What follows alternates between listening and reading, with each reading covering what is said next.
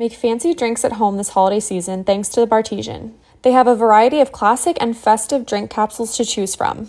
I love that they even have a drawer that organizes them. Start by filling the water reservoir in the back, and then the 2 side bottles with your alcohol of choice. I picked whiskey and vodka.